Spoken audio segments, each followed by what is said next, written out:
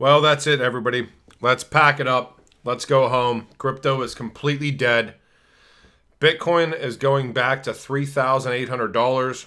XRP is going back to 11 cents. HBAR is going back to a penny. And Quant is going back to $3. Well, that's complete nonsense, obviously. We can see the rhetoric coming out today. I'm going to make this video extremely short and hopefully maybe provide a little bit of value. Again, not financial advice. This is just my opinion.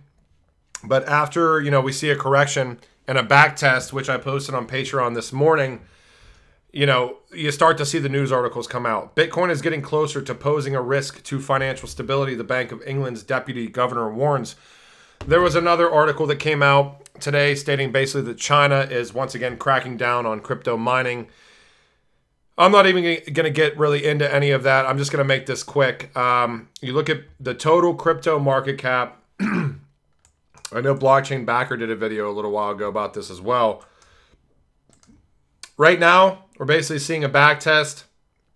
If we come down to the candle bodies here, we're looking at $2.416 trillion market cap.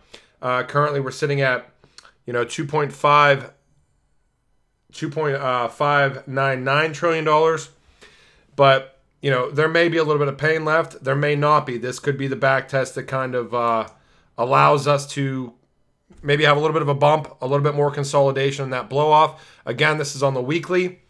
If we look at Bitcoin, again, keeping this video extremely quick, I still have the log growth curves pulled up, which shout out to Crypto Crew University for these. This is the history of Bitcoin right here. You can look at what happens when we break above this median line, which I've highlighted blue. Hopefully it's blue because I'm colorblind. Touch base on these fib levels, correct back down to the 50 EMA, break above the 21 EMA, which is the yellow. The 50 is the other color of blue, the other shade of blue.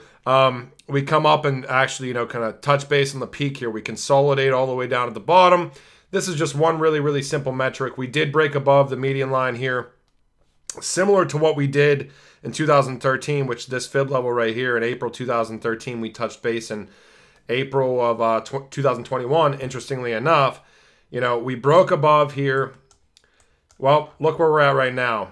We're right back above the median line again, which is in blue. And interesting where these wicks shake out. People say that charting doesn't work whatsoever, which is fine. They can believe whatever they want to believe. I mean, the wick of this candle literally touching base right on the median line. So until we break below this thing, I am still bullish. You can obviously utilize other metrics if you want to, but you're always going to see news after the case of price action and never the other way around, unless you're an XRP holder, which we all know how that shook out with the SEC suing Ripple for selling quote-unquote unregistered securities.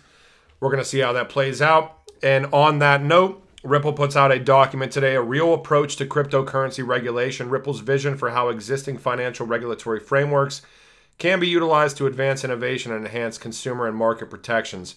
I will post this link for this document in the video itself. Hope you guys don't mind the short video. Just a quick update. Right now, I'm not worried about anything. Again, not financial advice whatsoever, but yeah, we keep moving on. Actually, interestingly enough, there's that picture of 2017 crypto investors on a roller coaster that is going directly next to a roller coaster with 2021 crypto investors. The 2017 ones look like ghouls or like zombies or something, like reaching out, and the 2021 ones look just like human beings that are terrified. I would say buckle up and just ensure you're not investing into unsustainable parabolic moves to the upside. I try never to buy anything anywhere near all-time high. I try to use simple metrics to be buying into digital assets. Kevin Cage talks about that all the time as well. If you're holding utility right now and you bought in a little bit earlier within that utility, for me, I'm still holding those assets. I'm not touching them right now until they get to valuations that I'm comfortable with. And if you're speculating, that's fine. But speculating at, into parabolic movements to the upside, is not the move to be making, in my opinion. So this is not the end. And even if this were to be the end, cryptocurrency, the market cap of crypto as a whole, utility-wise, is going to swallow almost every traditional asset in the entire financial sector, and not even financial assets. It's going to swallow everything. So keep a level head. Don't buy into hype, in my opinion, and just understand where we're at and understand that they want people out. And I still think that we have a little bit of room for the upside. I could be wrong.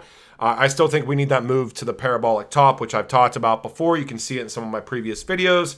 I'm using different metrics than Blockchain Backer and some of these other guys that are way better at TA, but I just like keeping things as simple as possible.